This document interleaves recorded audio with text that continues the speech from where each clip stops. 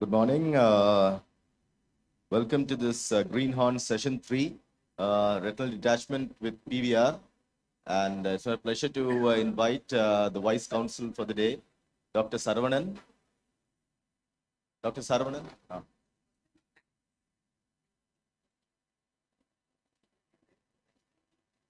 Dr. Mahesh Shanmugam.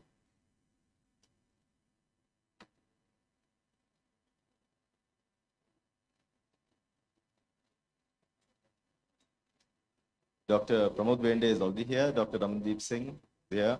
Dr. Lingam Gopal sir.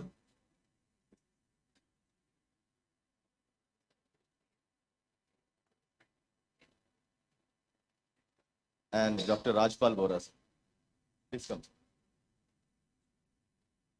All right, it's my pleasure to invite the first speaker of the day to deliver the keynote lecture for this session, an old friend of VRSI and an ally of VRSI who supported us for several years and the past recipient of the Nataraj Pillai Award, Dr. Michael W. Stewart from Mayo Clinic, US, who's going to talk to us on vitrectomy or plus SB or square buckling or only vitrectomy. I think this is a age-old raging debate, and I'm sure Dr. Michael Stewart will give us some valuable insights. Thank you. Dr. Rajendram, thank you very much. And I want to applaud everyone here for being here on the final morning of this meeting, showing your devotion to all of our professional developments. So though this session is on Greenhorn and PVR, the title of this talk suggested that there's a little bit of laterality in terms of the use of a buckle with or without vitrectomy, both in those cases without and with PVR.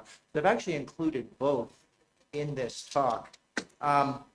And so we will talk about first, do eyes without PVR need a buckle if you're doing a vitrectomy? And then secondly, do eyes with PVR need a buckle? And I think that's going to cover just about all of what was included in my title. So let's first of all talk about retinal detachments in eyes without PVR. And most people, I believe, would use a vitrectomy as their tool of choice. So there are lots of studies, both retrospective and prospective, randomized and non-randomized, that have shown no consistent differences in attachment rates with vitrectomy with or without a scleral buckle. And you can see some of the quotations from the authors of these studies. The vitrectomy is effective, but the benefit of a buckle is questionable. They seem to have equal efficacy, and that an encircling band does not significantly reduce the risk of failure of the detachment. But there are also some studies, a smaller number, that suggest that the addition of a buckle to a vitrectomy in an eye without PVR improves the single surgery success rates. And you can see in the middle of the study there by Joseph et al., with the buckle, they had a success rate of 92% compared to 84% with vitrectomy alone. I want to throw out a caveat, and it was not included in the title of this session, but for most primary rhegmatogenous retinal detachments, my first choice is a buckle until proven otherwise. There are obviously circumstances that rule against that, for which vitrectomy has an unquestionable advantage. But I'm of the school, and I've got enough experience over the years that I like to do a buckle first. And there's several reasons for that, some of which I'll talk about in this. There are lots of nuances here. Not all detachments are created equally. One of the things I want to emphasize is never underestimate the value of a top quality exam. Do the best you can in the clinic, identify all breaks, identify any evidence of PVR, and then do the same in the operating room. Whether you do that under the microscope of scleral depression or whether you do that with an indirect ophthalmoscopy in advance, never underestimate the value of finding all breaks and identifying all traction. One of the things to keep in mind, this goes back to my statement about a scleral buckle. When a primary detachment surgery fails, PVR is usually or most commonly the cause, but PVR tends to be worse in eyes that have had vitrectomy versus those that have an intact vitreous and have had a buckle only. So one of those things to keep in mind from what people see in the literature. My feeling, especially as I get a little older and look at detachments, I hate pre-ops. I hate having to do reoperative surgery on retinal detachments. And so do everything you can and need to fix it right the first time. Keep that mindset whenever you're in the operating room. Always be sure of the following when you're dealing with these eyes. Performal stability depression, under the microscope, preoperatively, and assess how good are your skills? How good are you at identifying all breaks? My favorite procedure is a buckle without drainage. However, a buckle without drainage it's absolutely required you identify all breaks. Because if you miss one in a detached retina, your surgery fails from the moment you've done the surgery. Not the case necessarily with a vitrectomy or vitrectomy buckle. So be critical of your own evaluation skills. Most common cause of failure is PVR. But in my hands, or at least in my experience, when I see patients either referred to me for failed detachment or patients seeking second opinion because a detachment surgery has failed, I find that incomplete vitrectomy is the #1 reason for failed surgery.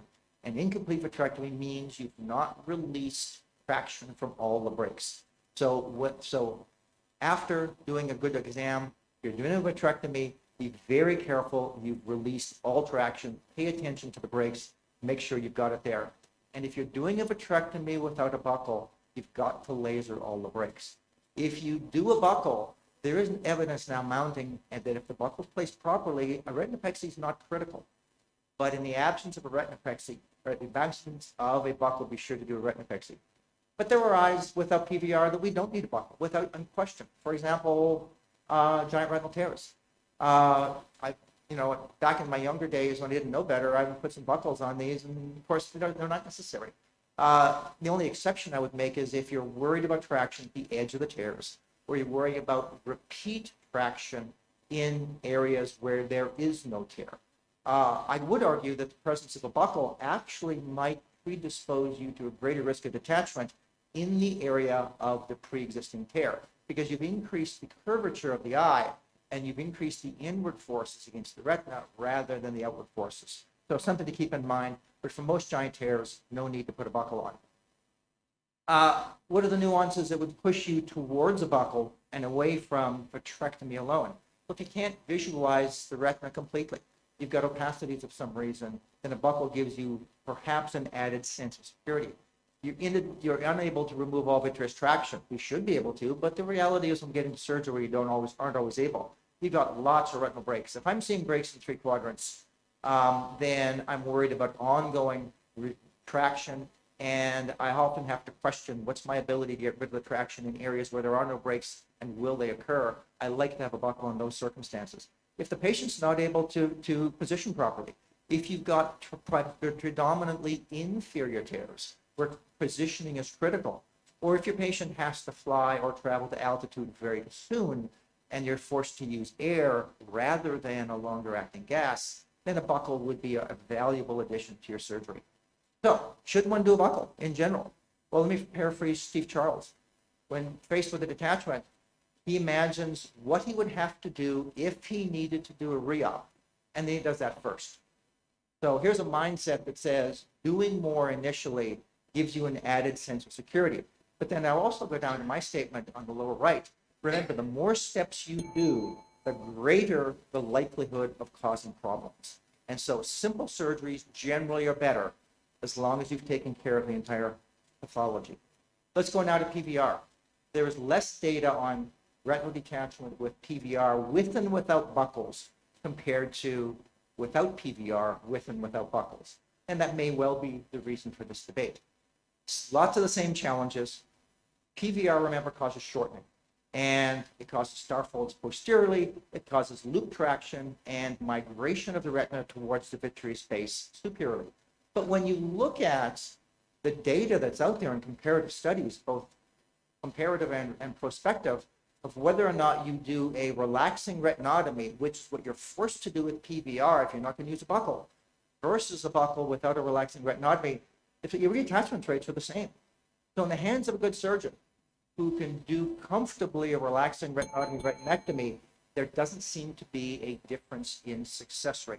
Remember, in these eyes, silicone oil was used in all cases, which doesn't rule out a long-acting gas, but just keep in mind that that's what was used.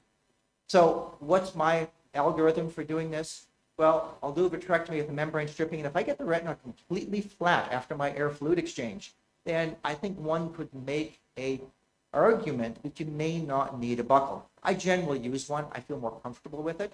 But for those who say, I'm going to do peripheral laser, I've shaved down the vitreous space, I have no membranes, not necessarily a bad thing for surgery.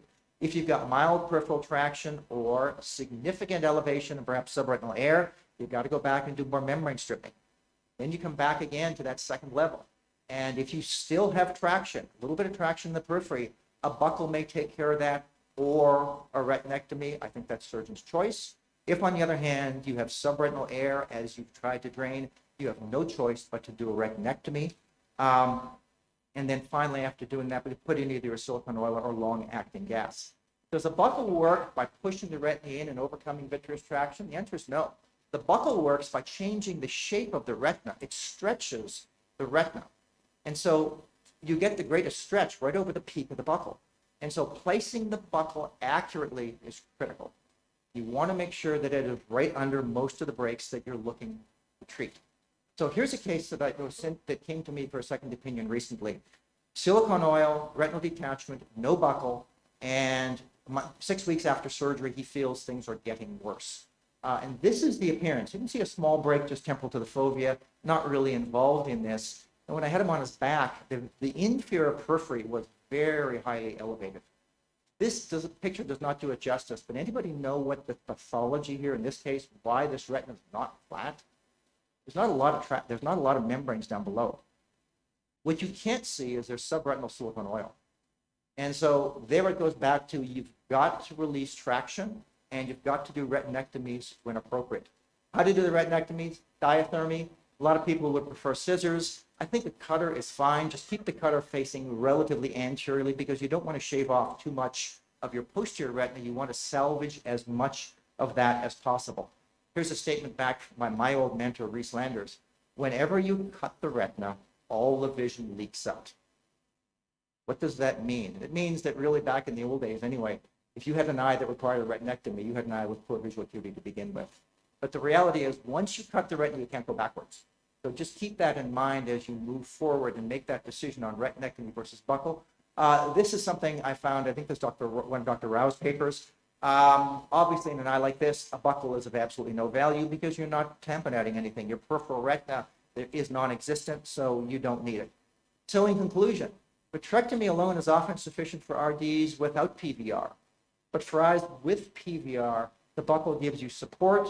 A retinectomy in good hands probably is as good as a buckle, but there's no rule that says you can't use both. Do a retinectomy to relieve traction that you have to, and use a buckle to support other areas of attached retina where you're worried about future pathology. If you don't do the buckle, then do very meticulous dissection. Retinectomy, often your retinectomy needs to be larger than you think it does. Know the patient, also know your own skills. Try not to work outside your own comfort level, but over time, learn how to use new skills. If you're not comfortable with retinectomies, by all means use a buckle. But there are some cases where the retinectomy is going to be available, going to be absolutely required. So self-assess and evaluate your own response, your own success rates going forward. Thank you very much, and thank you for the extra time. Thank you.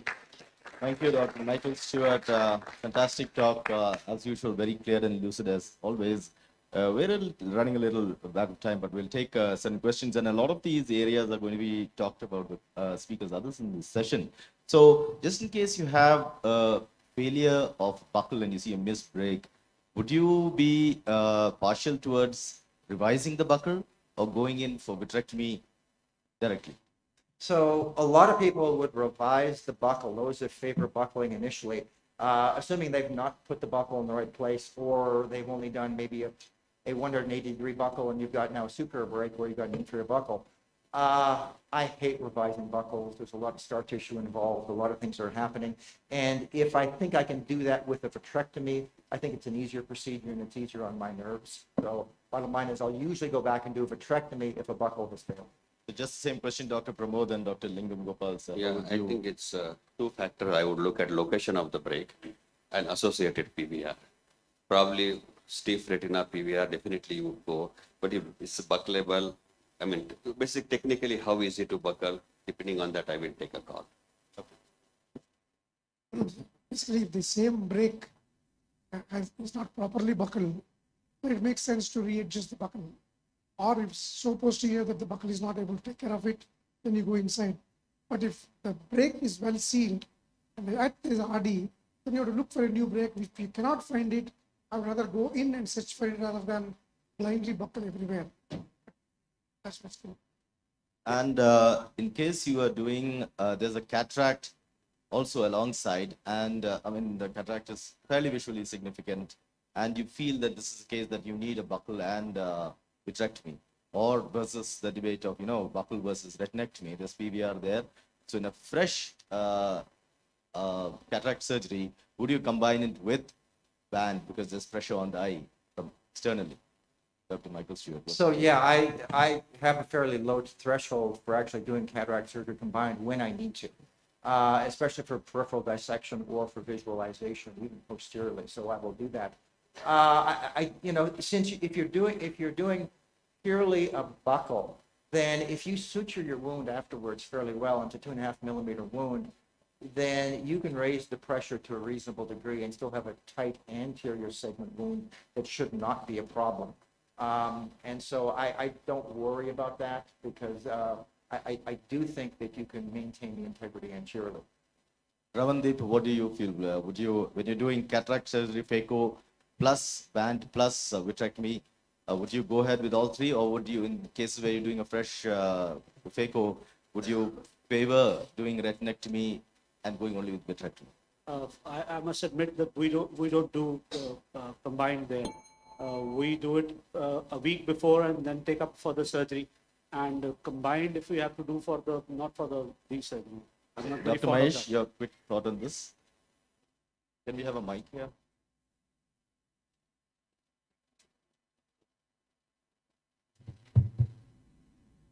As much as possible, prefer not to do both together, but if it has to be, as Michael mentioned, it's not too much of an issue. You suture the wound, and if you are proper, the way you tack the muscles and do the buckle, it's not. Okay, thank you. So we'll quickly move on, and we're a little backed up here. We're making a slight revision in the order because Dr. Sangeet has another talk in the other hall. So may I invite Dr. Sangeet Mittal to speak to us on anterior PVR. Can we have his slides up, please? Yeah. Thank you, Anand. And thanks for allowing me to present early. So I'll be speaking on anterior PVR, and because it's a greenhorn session, I'll just be keeping it very basic. So what is anterior PVR now? The recent classification is the CA1 to 12. The PVR, which is limited anterior to the equator, it's either focal, diffuse, or circumferential, full thickness folds. Subretinal bands, it could be anterior displacement of the retina, or it could be condensed vitreous which stands in there. So what do you mean by all these terminology? The focal is the star folds, the diffuse is the confluent star folds, the subretinal is the presence of any subretinal bands, clotheslines, or moth-eaten sheets. The circumferential is the contraction along the posterior edge of the vitreous base with central displacement of the retina, leading to a funnel-shaped retina. And the peripheral retina in that case is stretched, and the posterior retina is in the radial folds.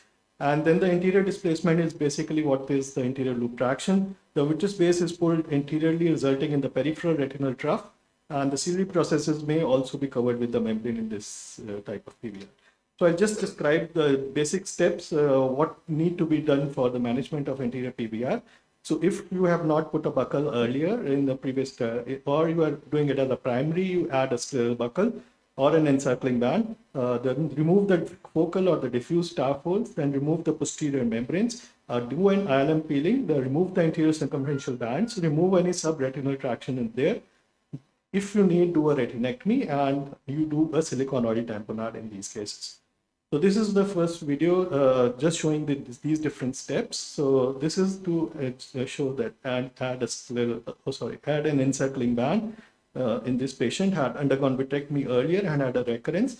Then you do a complete base excision. You have to remove all the vitreous that can be removed easily. You have to do a good base shaving.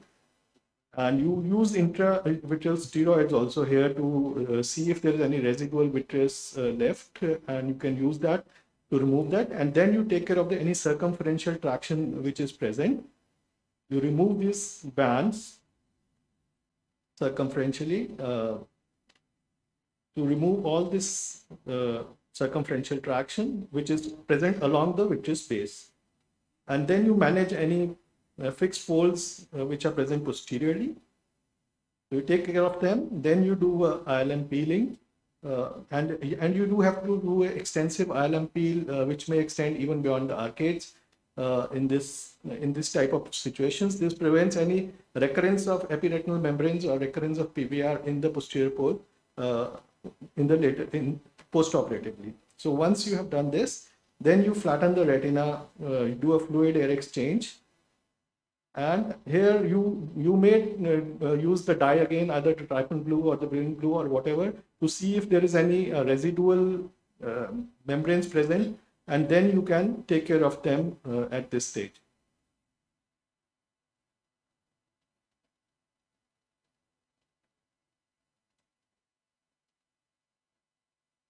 And if in some patients you may need to do a relaxing retinectomy when this is not when the membrane removal is not feasible in those eyes. So do a relaxing retinectomy, and adequate amount of retinectomy has to be done to take care of all the pathology that is present. Then you do a circumferential 360-degree endo-laser barrage, a prophylactic laser barrage, and you laser around the retinal breaks also.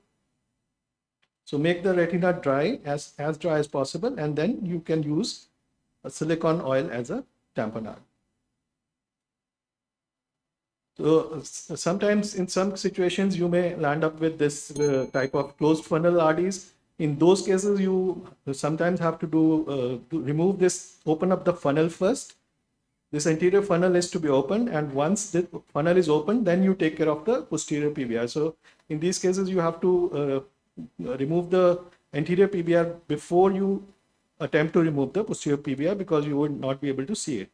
So I have removed I have used bimanual technique to open up this funnel, and the stalk of the membrane which was going down has now been removed, and I see that there is a napkin ring formation, and I use the pre-existing tear and advance my forceps below the retina and remove this subretinal band which is present there. This was causing traction, and I use generally for these long bands I use a hand-on-hand technique, using two hands to remove this subretinal band.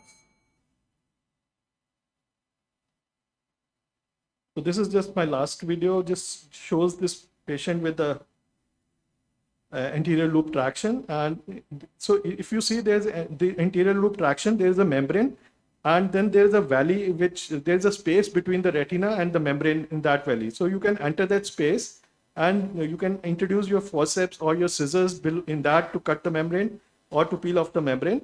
And you take care of this membrane first, the posterior part of the membrane, you just peel it off, and again you can use bimanual techniques to remove this membrane completely. And then once you have done this, you keep on advancing further circumferentially to take care of all this anterior loop traction. And once you have removed this posterior membranes, you take care of the membrane that is present anteriorly. So thank you. Thanks for the. Thank you, Sangeet, for giving us an overview. But specifically to anterior PVR, again, when you see a case, pertinent question from Dr. Stewart's talk, would you go in with band, or now have you completely shifted your practice to whole vitrectomy? I will put an encircling band. You will put an encircling band. And do you have any tips on how, pharmacotherapies for PVR? And I'll ask Dr. Lingam Gopal that also. I have tried actually methotrexate intravitreal, but I didn't find any difference using it in those cases. Yeah, Dr. No experience using methotrexate, but because I do routinely treat them with steroids, hoping that it reduces inflammation and probably reduce the PVR, but I don't think I've tried any immunosuppressant. Has anyone tried using tricot residue, leaving some tricot residue for minimizing the recurrence of PVR in bad cases? Yes, Dr.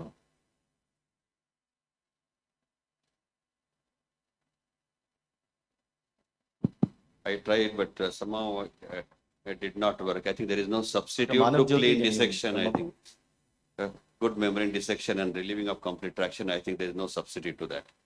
And of course, closing all the breaks. Absolutely. So it's my pleasure now to invite Dr. Manav Jyoti Burman, who's going to be talking a little more on this techniques of membrane removal and PVR and subretinal dialysis. Dr. Manav Jyoti. And thank you to the VRSI for giving me the opportunity to be part of this wonderful meeting. Next slide, please.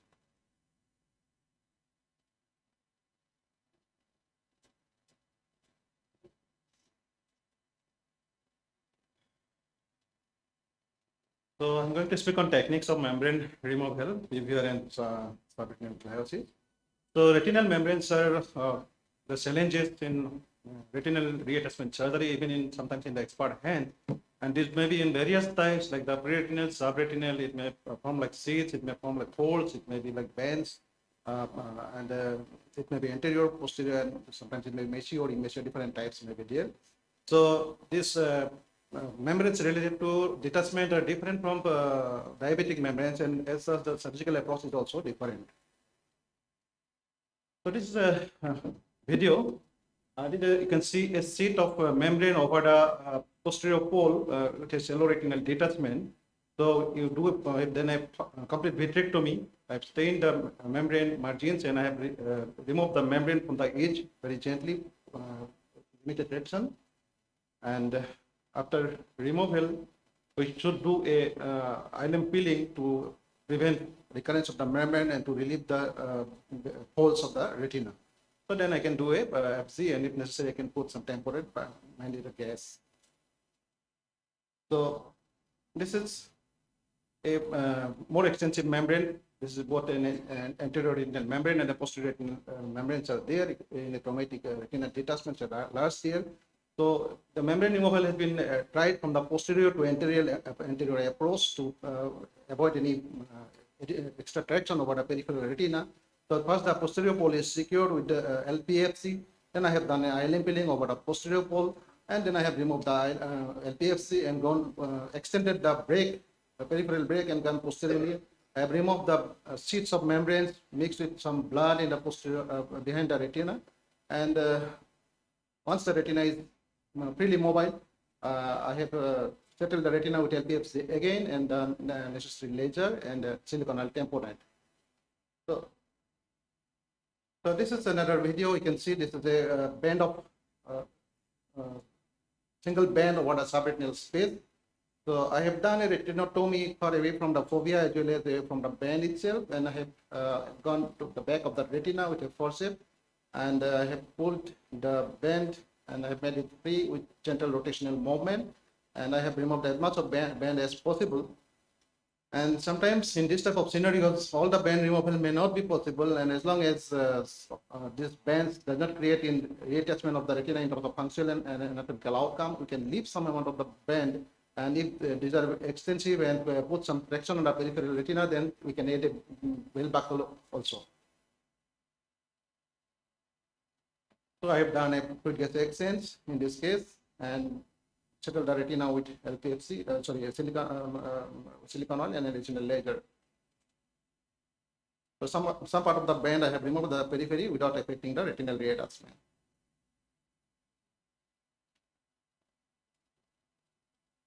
So this is another case. You can see some lattice pattern of membranes subretinally, and I have made on retinotomy, and I have removed the whole lattice in toto from the superior aspect. There is an extensive lattice of this bands in the nasal aspect of the retina extending to far periphery anteriorly. So I have done another retinotomy. So I have approached to the subretinal space here on the nasal side again, and I have removed the whole sheet of membrane with rotational movement of the forceps, classically described as a spaghetti technique. So most of the membrane has been removed without affecting the retina much, extending the retinotomy, and retina is free enough now, and I have settled the retina with LPFC again, and done necessary laser and siliconal tamponade with LPFC exchange. So these are some of the cases that we can approach in different ways.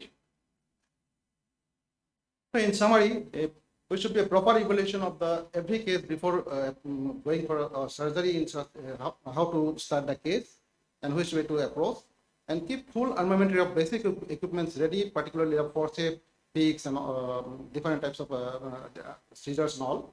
And we should do a complete vitrectomy as much as possible. We should aim to release all traction and make retina mobile, and if necessary, you can leave some amount of membrane at periphery without affecting functional and anatomic outcome. Use PFCL generously.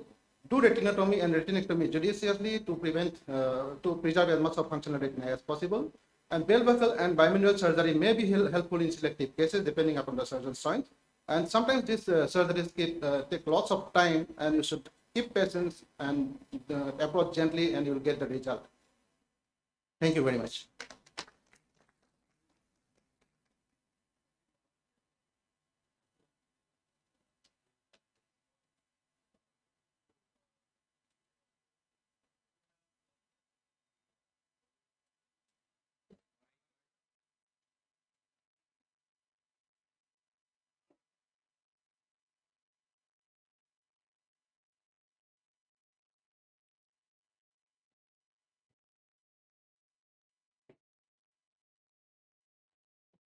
Yeah, my question to Dr. Lingam Gopal would be, if you have a RD PVR nest, within the arcades, how would you approach that? I mean, any special techniques for that? How would you go with that?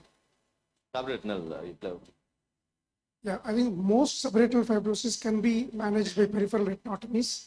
Unless it's a continuous sheet like in traumatic PVRs, then of course you cut the retina 360 degrees or 180 degrees, fold it back and remove it.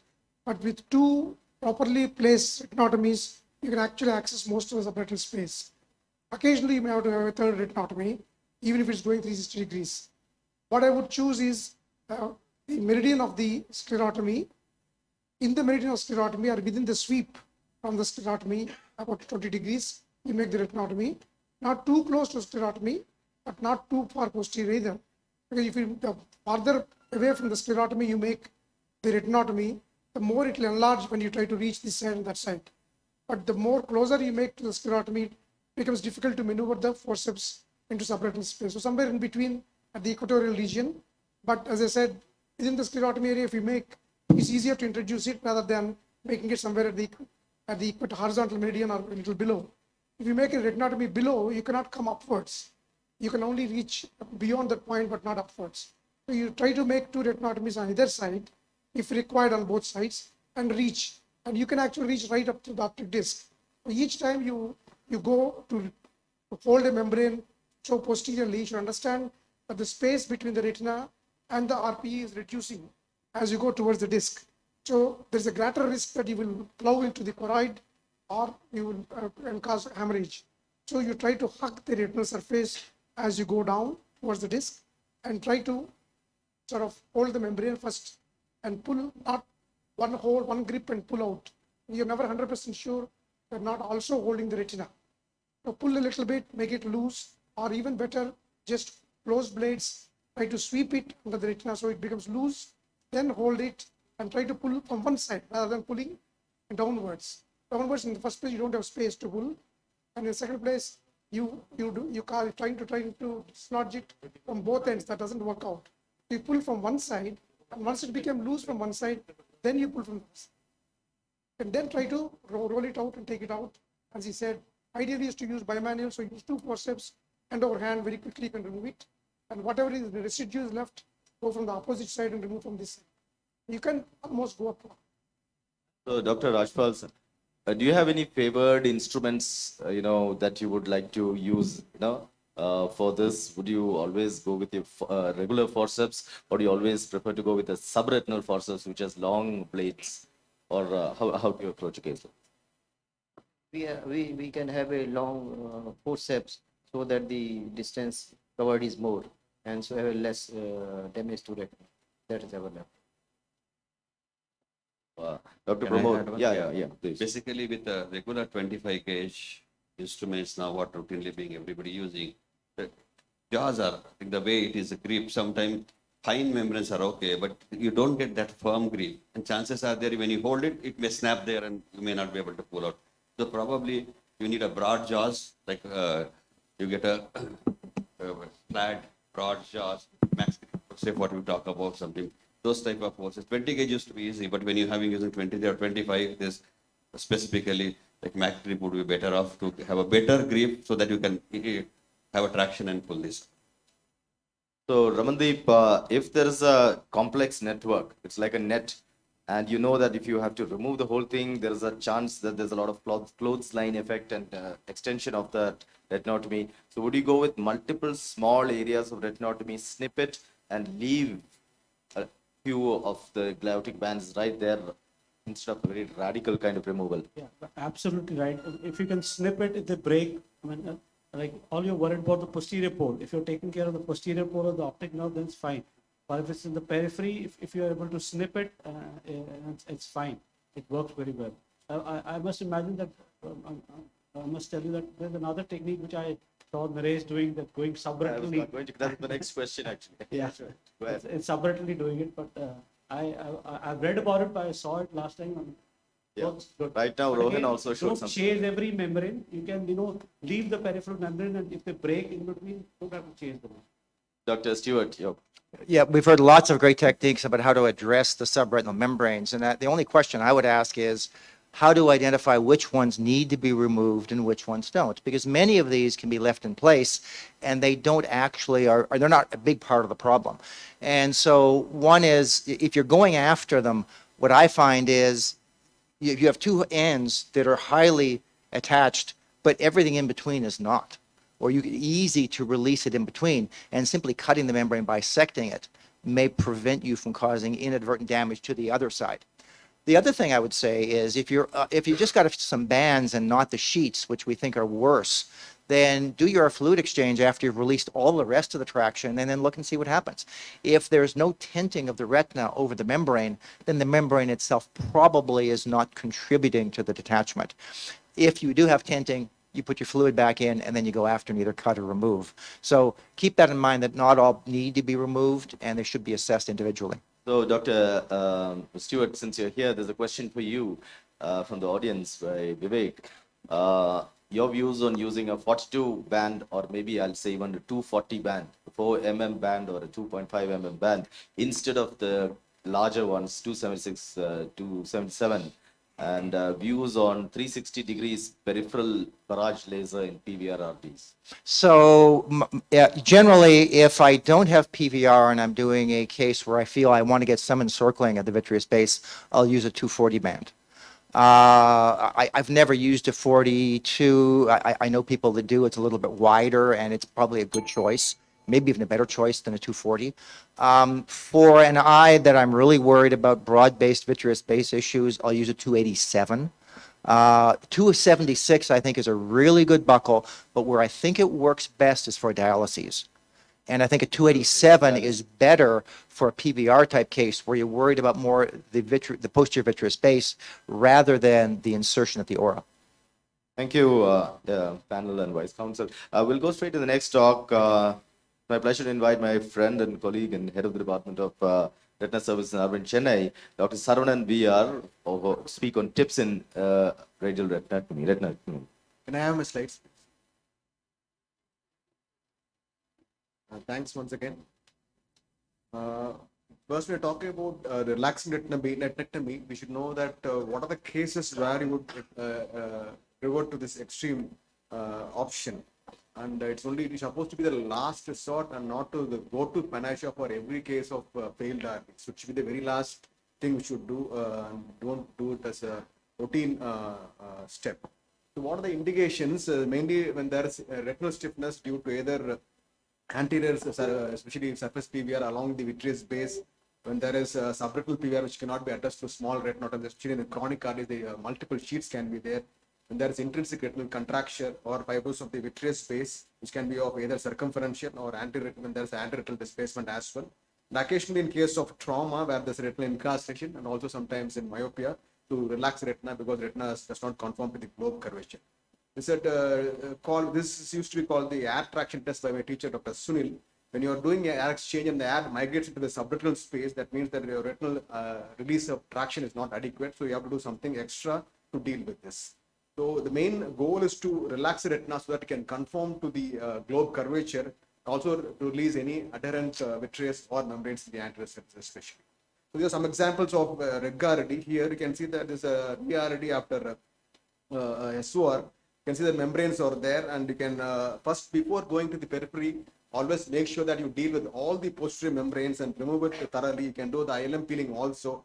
And after performing all these peeling techniques, then you look at the peripheral retina. You can do ILM peeling here, doing here. And then you try to look at the peripheral retina. If you feel it is stiff, then you can go ahead with your relaxing retinectomy. But before resorting to all these steps, first make sure that you have released all the traction in the posterior pole, and this should be the last resort. Once you clear everything and finally realize that it's still not safe enough, then you can go for this. In this case, the temporal retina was quite stiffer, and I have done a temporal 180-degree retinectomy and doing laser under PFCL and then shooting to wide. So retinectomy, the level of the retinectomy should be just behind the level of the posterior vitreous space.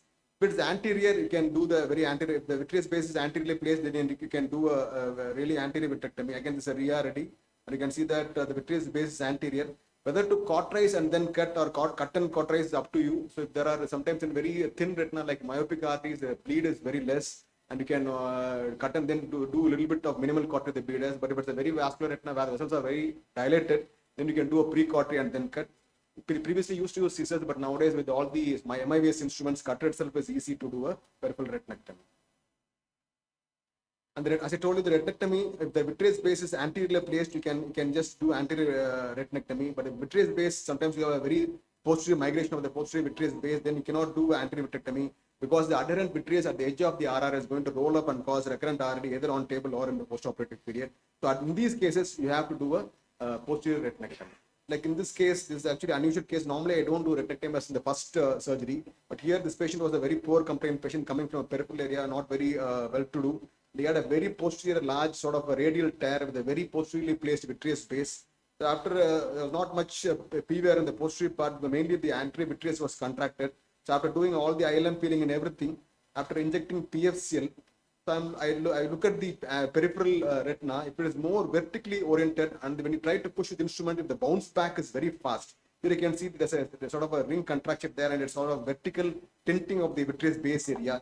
In these cases, it's not going to settle with just oil, and the oil is going to migrate to this posterior large tear. Even if I put a buckle also, the buckle will not cover this very posterior radial sort of tear. In these cases, you can resort to a sort of a primary retinectomy. Here I did a 3 retinectomy because the posterior vitreous was very, very posterior and very contracted. So, and after PFCL, even though it looks bad, I feel this sort of technique will have a higher success than doing just a plain surgery without doing a retinectomy. Some trauma cases, here you can see that there is a very ring contraction of the anterior vitreous base, and here without doing a retinectomy, you're not going to settle this retina. So we are doing a retinectomy here and removing it all. And again, this has to be 3-degree retinectomy. So one more is sometimes you can do retinectomy at a silicone oil in a REG-RD patient without removing the silicone oil. But here the technique is that you have to do high suction with the core mode. After again peeling all the posterior PVR, I realized that there is stenting of the peripheral retina. So you can do cautery here because I don't want bleeding to happen under oil. And with high suction and slightly low cut rate, you can do a nice retinectomy here also. So in traumatic RDs, again you can see here's a scleral tear here, and the retina is incrustated there. So we have to release this retina from the incrustated wound there, and we have to release that. So we need a retinectomy in these cases. And here one more case of inferior temporal incrustation here. So again we are releasing the retina from the inferior scleral wound. So here a localized double perforation case, you have a localized incrustation there. So you can do a localized retinectomy to release the traction from that area and relieve the retina. So there are trauma cases where you can resort to. This is one more case of a napkin band with subretinal blood. I was not able to identify why the retina was not settling down. Funnel was not opening up. But once we went into the subretinal space, you can see the plain RP there. And here I am removing the very tight napkin band just above the optic nerve. So unless this was released, the funnel would not open. So this was not able to identify working from the top. So I had to go under the retina to identify this napkin band and remove it. Last case would be the myopia. Sometimes there's a failure of the myopic RD, the persistent macular hole, by doing a peripheral temporal retinectomy and causing an intentional retinal slippage. So you can do a myopic buckle, but if you don't have access to a myopic buckle, here what I'm doing is an intentional retinal slippage by doing a peripheral temporal retinectomy, so that the retina can slip down and conform to the posterior scapulum. So in cases where sometimes if you feel that a re-RD can happen when you're doing a large inferior retinectomy, sort of this compartment barrage described on a German VR surgeon, I feel it helps in, and this is a case of a post-SOR photograph showing the grid barrage in place, prevents recurrence when you're doing an inferior onetic retinectomy. RP stripping described as Keepens nowadays is not that very popular, but in case you are fancy, just using a low suction, you can under air, you can strip. So the light brown color will be the endpoint of RP stripping to prevent recurrent PVR. I feel doesn't work well. Initially, I used to do a lot of cases. I think I'll stop here. Thank you, Saravanan, for excellent talk as usual. Videos. So, the first question to Dr. Pramod Vende, sir. When you have to do a complete 360-degree relaxing retinectomy, how do you prevent, a retinal twist, which sometimes can happen when the retina is pretty stiff and a chronic RD? Any tips there? Yeah, most of the time now, because we are easy access to perfluorocarbon. Probably we start once, but to ensure all the traction is real. That's the most important thing, because even if the PFC and the residual traction and that one particular cotton retina can get pulled up. So relieve all the traction, and probably I put a small bubble of PFCL, cut something, a few areas, add on some more. And once you are beyond arcade or maybe mid periphery, and then complete the retinotomy, probably most of the time it holds on. Don't want to put too much to start with, because when you start cutting on one side and that tug on other side, it flips. And in fact, PFCL can go in a subretinal space, and then it whole thing twists more than proper. There are some people who have suggested even leaving tags. I think even Saravanan does that. So what do you think about in cases of basically PVR, leaving small tags so that the retina doesn't, twist around the optic nerve? Any experience with that, though? Usually you don't complete the retinectomy until the last step. And the last step, once you put PFCL and macula is actually fixed, then you cut off those two small strands so you don't rotate it. But actually, if it rotates, sometimes you reduce the PFCL bubble and you can actually derotate it by using the fluke. So there's not a major issue. And for a patient who is recovering 1/60 vision, a distorted retina probably may not make so much difference. I'm not talking about macula at 6 o'clock. Can I ask two questions to Dr. Saravanan? So I thought in some cases where the vitreous base is very posterior, instead of directly going and doing a retinectomy right at the point, we can make an attempt to shift the vitreous base anteriorly. Sometimes I found that using a bimanual dissection, using forceps and scissors, you can actually try to shift the vitreous base anteriorly. Only if it is not possible, you have to cut. That's one possible. Second thing is, I found that when you did laser along the retinectomy, you're almost producing about 5 to 7 rows. 4 to 5 rows. Yeah, so I would rather produce only 3 rows, only for one reason. But these are all eyes with prone for recurrence. But the recurrence, when you keep on cutting off edges and edges of retina, you're left with not much retina to work with. I would prefer to produce minimum rather than maximum. So one more question again, which is on mind, and also Dr. Jayesh has asked this. Your take, Dr. Ramandeep, on relaxing retinectomy under fluid vis-a-vis relaxing retinectomy under air. So, You asked me the wrong person. Actually. Okay, then. So in my career, I've not done half a dozen, not more than half a dozen techniques. We all taught like that to add buckles, add 277, 279. Okay. R is a death sentence if we do it not. So I've not done this thing, but I can answer your question because we have done for traumatic incarceration and all that. For my choice is under air. I agree with what Dr. Charles says. I do it under air. Yeah. Saravanan, your take on that? It's a personal favorite of mine. I hate doing under air because bleeders tends to clump and it does not diffuse out and it tends to difficult to cauterize. I usually use cautery after cutting, so I don't prefer under air. That's my. So personally, I prefer doing it under air for two reasons. One, it gives me a wide view.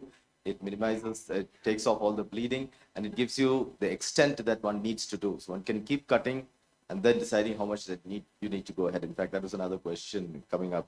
So, Dr. Rajpal, many people in the West do not like using diathermy at all in the periphery. Do you use diathermy when you go ahead with retinectomy? How do you proceed?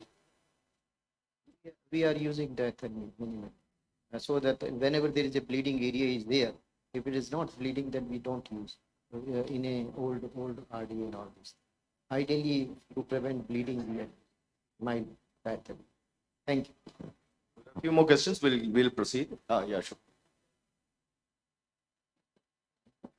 Regarding retinectomy under air, I have two issues. One is like the seeing where the vitreous is attached under air, number one. Number two is if there is significant traction, the air can go into the subretinal space. So how do you handle these two? For me is it's a marker for me to show the extent of the retinectomy, and if that's going underneath, then that means that that retina is stiff, and it's a marker that it's stiff and it's not going to fall down. So I just cut a little more. So that's it. Yeah. Once air goes underneath, the thing changes. So where you want to cut is not very obvious. So actually under air, you don't even have to cut. You can just diathermize. It'll give way. But then once it goes underneath, the anatomy changes that either the retina can slip posteriorly, or the air goes underneath and gets stretched the rest of the retina. So it can like inadvertently tear the retina where you don't intend to. That's what I was asking. Only counter to that is it shows you more, and when you are already inside air, so that air will flatten the retina once you just release that little bit of traction. So it's also a technique described by Dr. Charles. So we'll move ahead. It's my pleasure to invite Dr. Dhanashree Ratra, very experienced senior consultant from Shankar Nethralaya, to talk to us on my tips to handle RD with PVR. Dr. Dhanashree. Thank you very much. And I thank Dr. Mahesh and VRSI for this invitation. Most of the things are already been discussed, so my job is easy. I'm probably just going to summarize all the things that have been told to you so far. So my talk is on my tips on how to handle RD with PVR. So not all cases of PVR are simple and easy to handle. Some of them can be like this, where you have to abandon the case because of failure to open the funnel. So the tips are basically to avoid such kind of unfavorable outcome. So the number one tip is that planning of sclerotomies. The most important thing that you will do is plan your sclerotomies in such a case, especially the placement of infusion cannula, because well begun is half done. So make sure. So this is one video which you can see. This is a traumatic case with retina is very pulled anteriorly, and as I begin the surgery itself, I realize that something is not good, and the cannula is actually under the retina. So it is important to make sure that the cannula is in correct place and it is not in a subretinal position. You can either change the position of the cannula and then reinsert and then go on with your case. And so this is the next video where you can see there is a large tear inferiorly, almost 180-degree tear is there. The actual lens has been expelled out, and so you would expect the vitreous in the retina to be incarcerated inferiorly. So inferiorly, I have not placed any sclerotomy in the inferior half. So all the sclerotomies are superiorly, and the infusion cannula is placed at 12 o'clock. So this is, and of course, this patient had a retinal incarceration inferiorly, and had the infusion cannula been placed inferiorly, you would have had more trouble in managing the case because the retina would have got even further damaged. And this is some extreme case where you see that the retina is almost at the pupillary margin. There is no space at all to give sclerotomy. So here one anterior chamber maintainer is used, and I'm using actually forceps through the limbal incisions to try and remove the membranes. And once the retina becomes slightly mobile and falls back, then probably you can make your sclerotomies and go ahead with your surgery. So however, these are extreme cases, but it is good to take precautions and plan your sclerotomies properly. So number two tip is that meticulous removal of membranes. For your surgical success, it is very essential that you do meticulous removal. All the membranes should be removed, and so all the crevices and folds, you must check all the crevices and folds for any membranes and remove the membranes well. Start from posterior and then come to anterior, because if you do the anterior membrane removal first, the anterior retina becomes mobile and then your posterior retina becomes trapped. You won't be able to remove membranes posteriorly. So remove the membranes thoroughly from all the entire retina. Spend enough time in doing this, because this will really pay dividends in good surgical success. Now some patients will have subretinal, some patients will have subretinal membranes. So along with the pre-retinal membranes, you also have to look for subretinal membranes. And we have had nice discussions about the removal of subretinal membranes with nice videos. So make sure that you do a good removal of the subretinal membranes as well. So number three is the role of liquid perfluorocarbon. And this basically PFCL is your friend in this situation.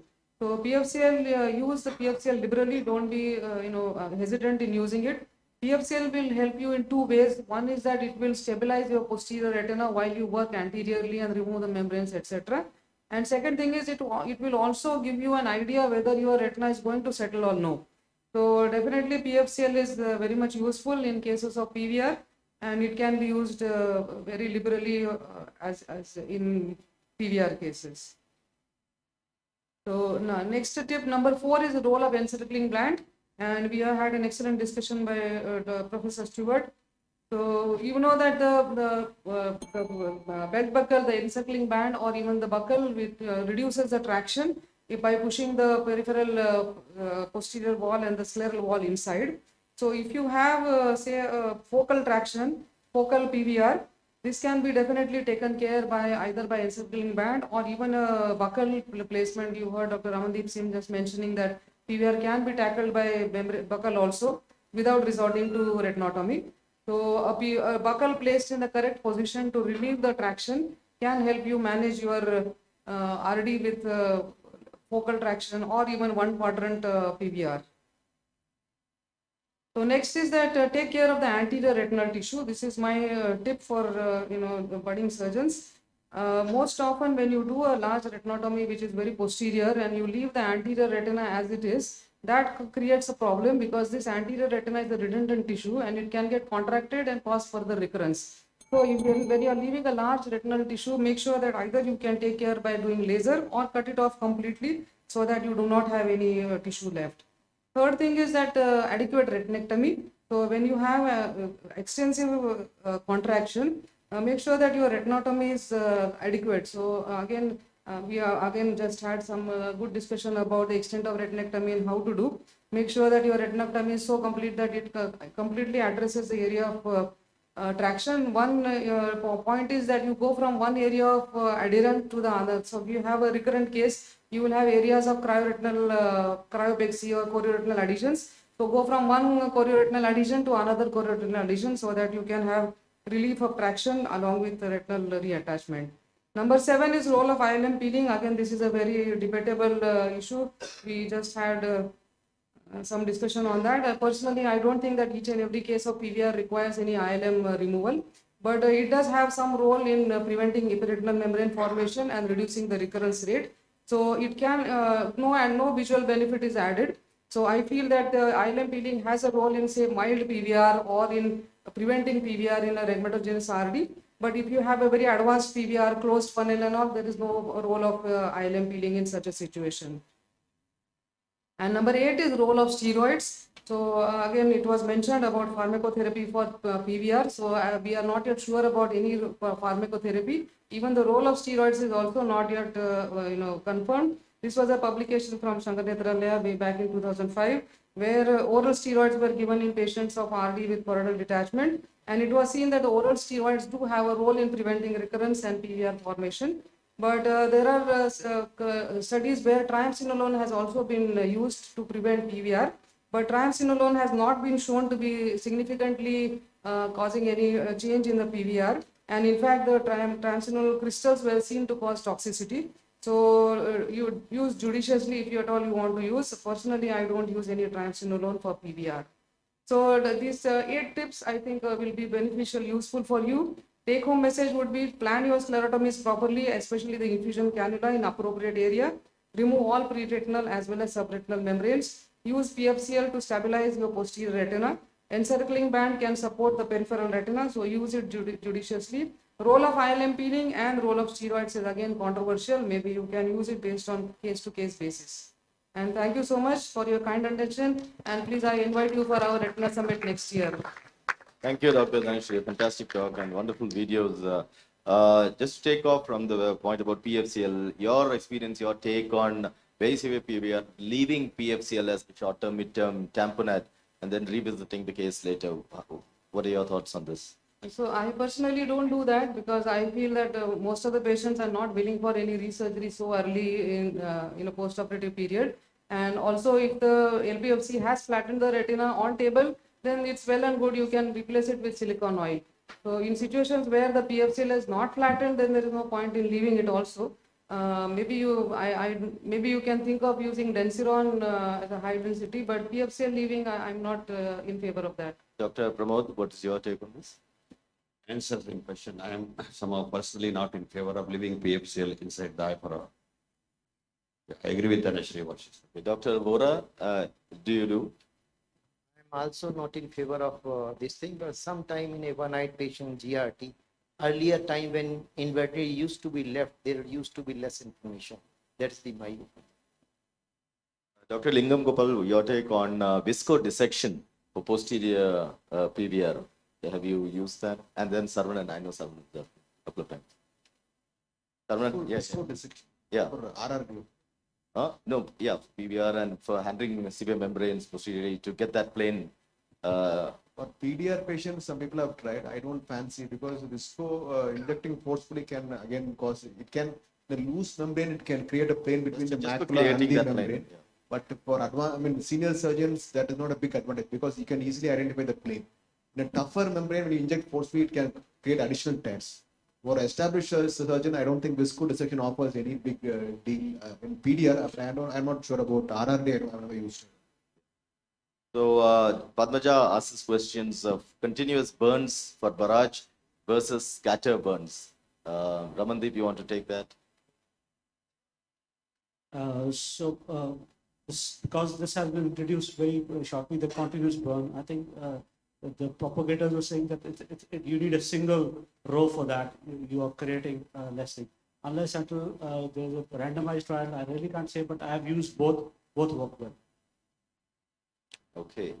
All right. Any other questions? May I ask a Yeah, question? Manish, Yeah. So this is regarding management of anterior retina. I have a patient where he has undergone primary surgery, 360-degree laser has been done, and the patient has attached posterior retina, but there is a frill of anterior retina which is getting detached anterior to the laser burns. The vision is very well maintained. Patient is asymptomatic, but over a period of time, can this strip of retina which is getting detached 360, can that cause complications like hypotonia, and should such cases be dealt with? Should we be going inside again and doing retinotomy there? Can I answer? Yeah, Sarun. 100%. When you have large clock hours, you are in 360 degree, so all the 12 clock hours, it is 100% going to cause complications down the line. Probably not now, but after 2-3 years, it's going to produce ciliary body, shallow ciliary body detachment, fibers of the vitreous space, NBI, deepening of the AC, and hypotomy, and that is irreversible. Once that happens, it is irreversible. Do whatever you want to do it now before the vision drops. That's why I would prefer, and that happened once we remove the oil. Till the oil is in, it's okay. Correct. So that's exact the statement what you use. Laser, all the break are around 360 degree. Doing a so-called barrage laser 360 degree, leaving anterior break open, that's not a solution. And that is what you will end up in problem with the ring detachment peripheral. Right. So there were no breaks which were left unlasered. It was after doing laser to the breaks, additional 360-degree laser was done. So still something has opened anterior to the. No, the fact it is open up, the detachment is there, there means some break is there. Yeah, It's absolutely. as simple as Absolutely. Okay, thank you. For the want of time, we'll just move on. There are a bunch of questions. We'll take it as it comes to the end.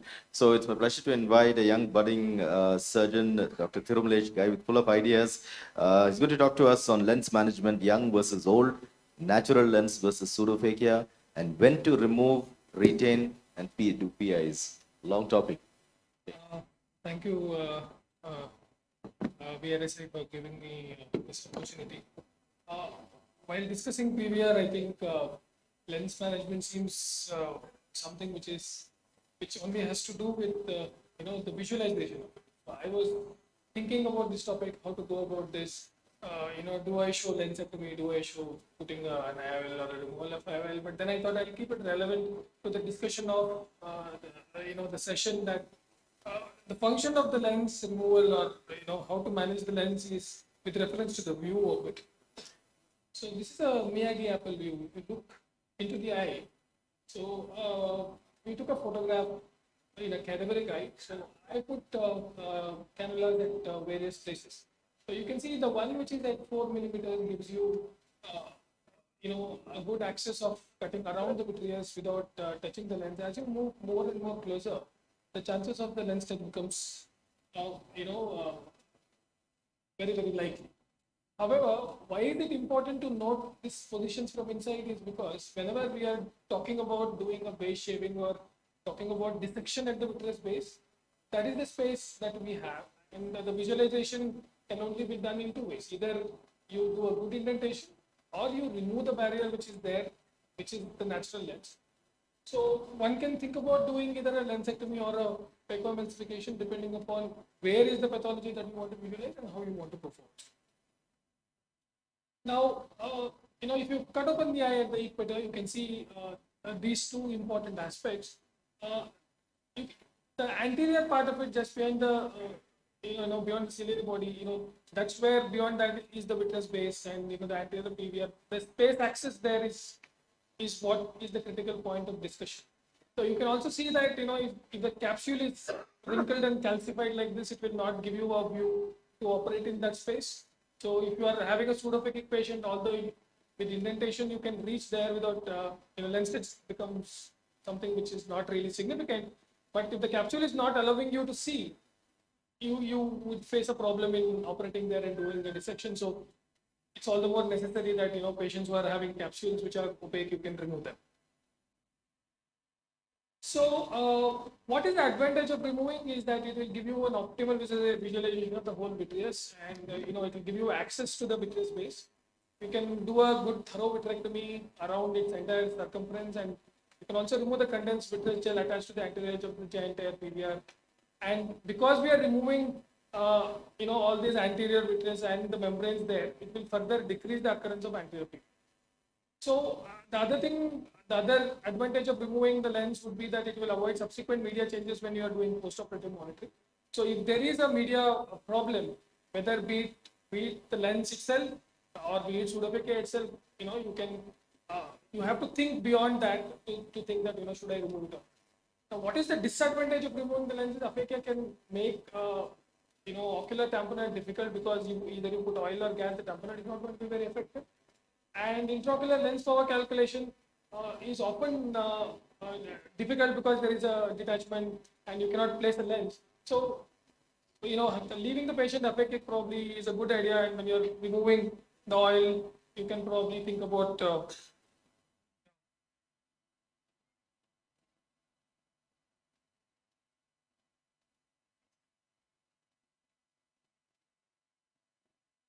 So this is a video where it's a phakic patient with a good indentation, and over a period of time, if you know how to reach there without touching the lens, you can see that the vitreous-based dissection can be done even in a phakic patient. But if the indentation is a little anterior, like you saw just before, the ciliary process becomes more and more prominent. So once that happens, you mean that you're moving more closer and probably your cutter might touch the lens.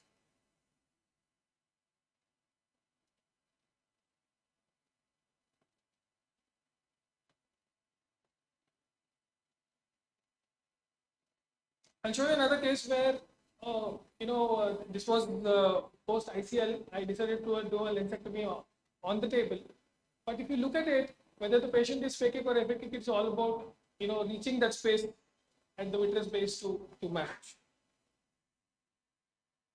So coming to the original topic given, so if there is a natural opacity, if the patient is older, do a phacoemulsification. If the lens is soft, then you can do a lensectomy. If the patient is pseudophakic with a very dense capsular opacity which is not allowing you to see, you can plan an explantation with capsulectomy. If it is a natural IOL where you feel that the tamponading agent might come forwards or there is a gross subluxation, you can consider either a lensectomy or an explant depending upon whether it is natural or artificial lens. The last one was when does one do a PI? If the patient is aphakic or if the patient has an ACIOL, then you do and do PI again. Again, if there is an iris flaw and you're going to plan an oil tamponade, then doing an Andrews PA would be a good idea. In conclusion, VR surgery is all about the view. So sacrificing the lens when compared to non-visualization of the anterior PVR and also the GRT, is not a question at all. More often it's a personal inclination. If you can indent and do it, then it's great. If you're not doing it, then as well remove it so that you reach the space where the surgery is to be done. Thank you. Thanks, Thirumlesh. This is a topic that's often missing. And a quick question to Dr. Lingam Gopal. Oh, sir, is it? I'm sorry. Mike.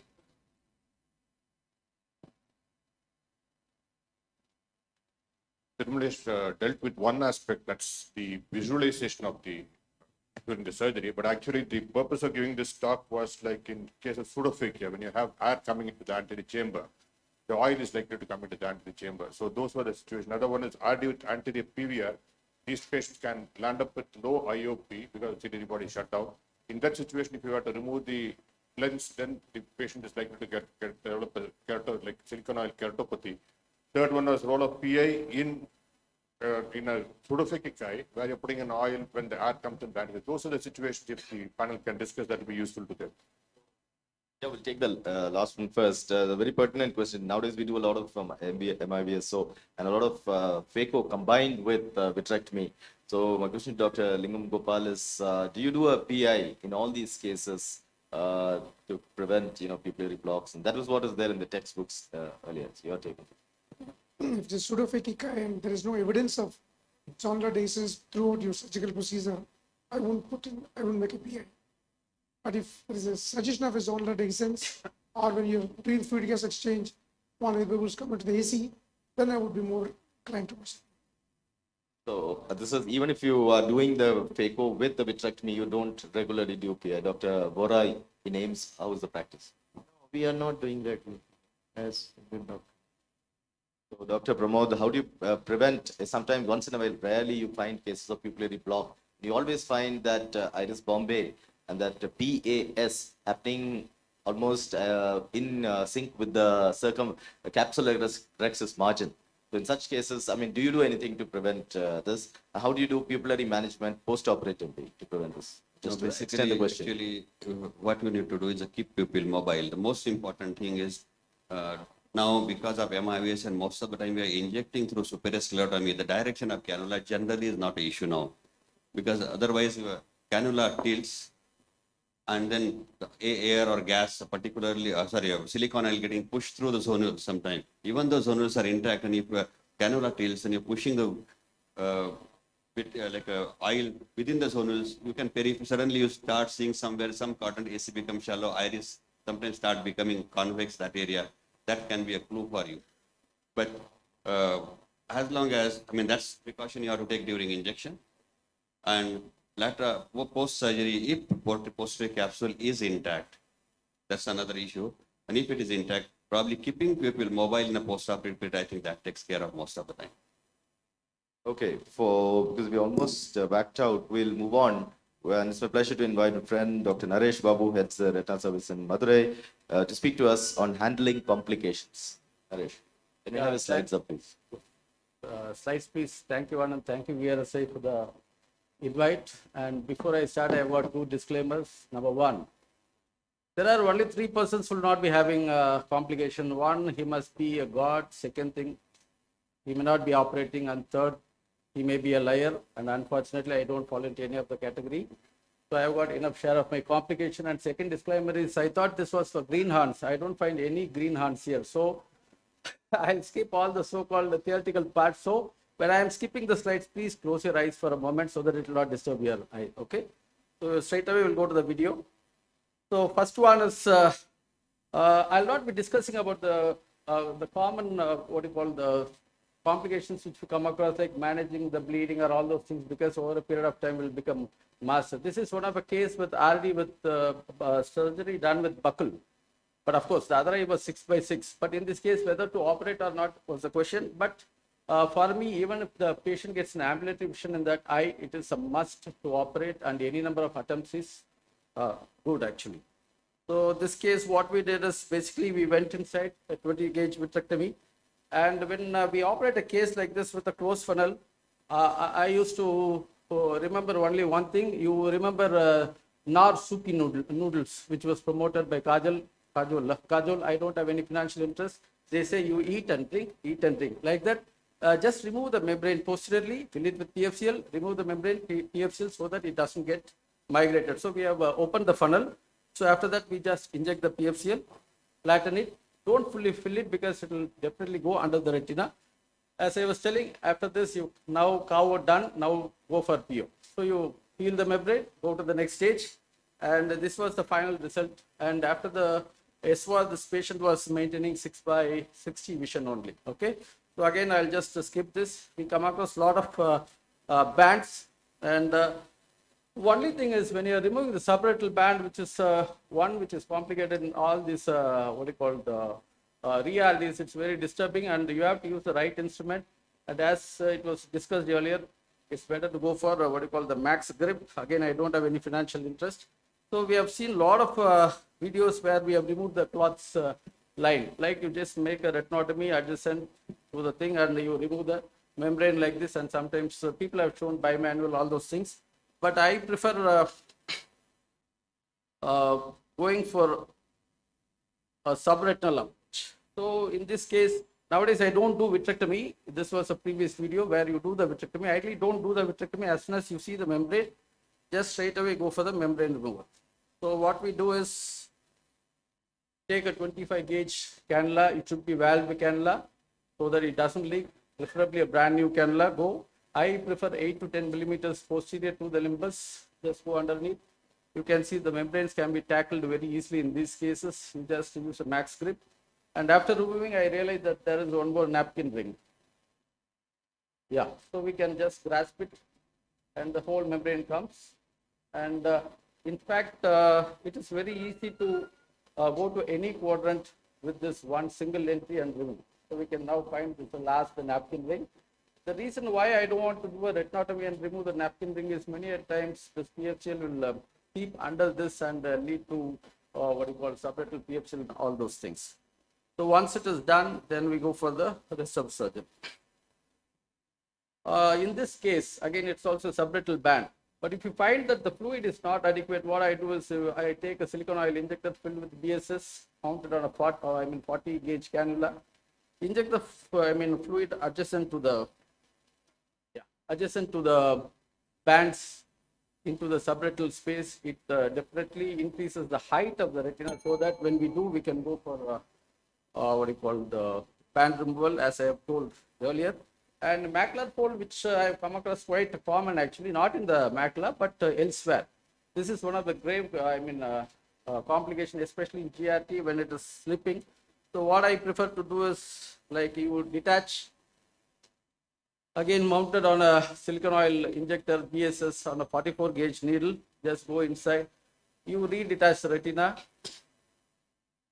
Yeah, in all the 4 quadrants, and once if you do the fluid exchange, all this what you call subretinal blisters coalesce and they nicely form a single bubble. And over that you can inject PFCL, and I have the habit of peeling ILM in most of the cases, so I have done in this case also. And then we went in for